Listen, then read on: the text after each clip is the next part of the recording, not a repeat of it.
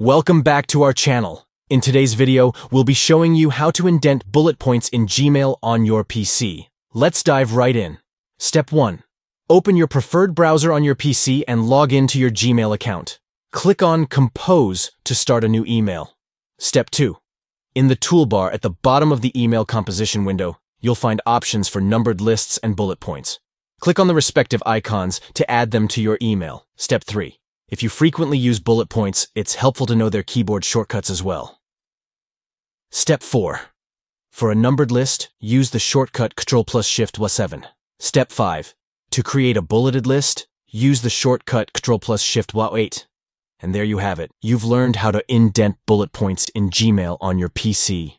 We hope this tutorial was helpful to you.